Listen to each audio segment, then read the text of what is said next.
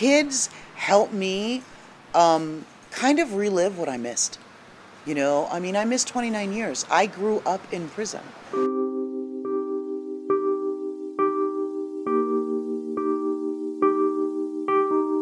I lived in an orphanage for the first 7 years of my life. I was taught to be a perfect codependent. That is someone who morphs themselves into anything that will make other people happy.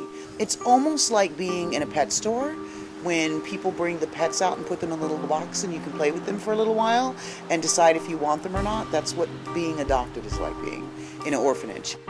I spent many years trying to be everything that my family, what I thought my family wanted me to be, which I later learned, sadly, years later, that they just wanted me to be me, and I didn't know who me was.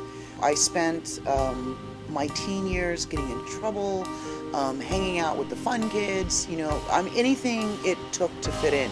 Left home, ended up connecting with a guy that I actually knew that was from the military as well, and he ended up being a sociopath.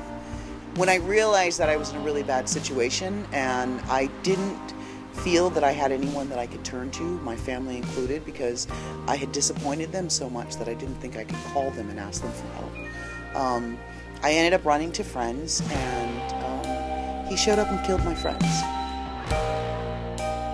We were arrested. I was charged with first-degree murder. I didn't kill anyone, and I did 29 years. I was arrested when I was 20 years old, and I got out of prison when I was 49.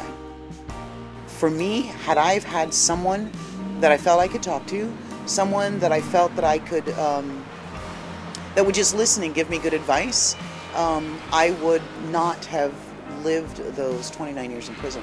Had I had someone to soundboard off of, it'd be a different life for me.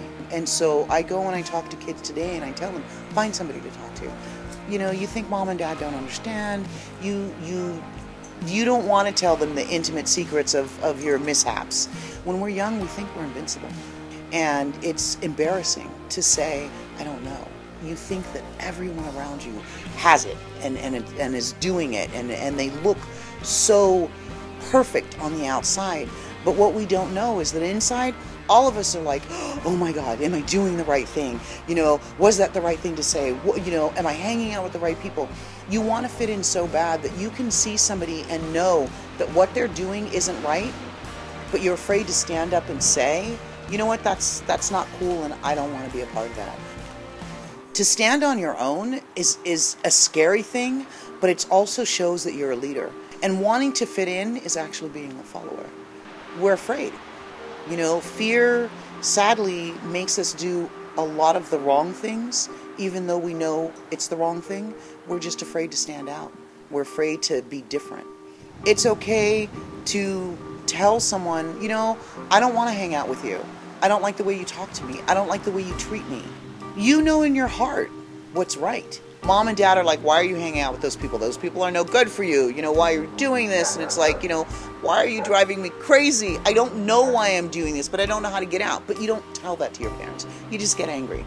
When I got locked up, I didn't fit in. I definitely realized that I had screwed up big time, and I was in a spot where it was like, oh my goodness, I don't want anyone to have to live that fate.